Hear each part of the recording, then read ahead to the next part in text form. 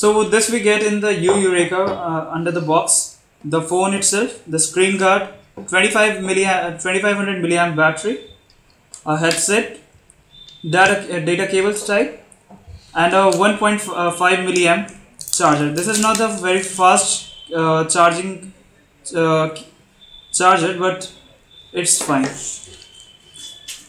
Now if you see of the phone, that is, it has a 13 megapixel rear camera, a 5 megapixel front camera. This is with a flash. This is not a dual tone LED flash, a single flash.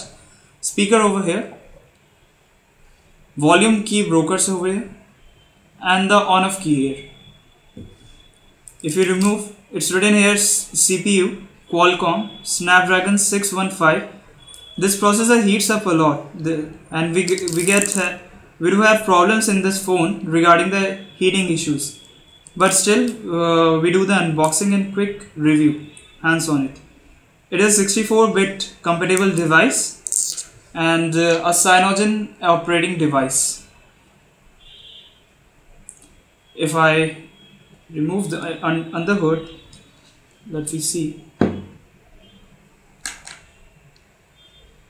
This product is available only on Amazon, and for a price of 9,000, to be more precise, that is 8,999.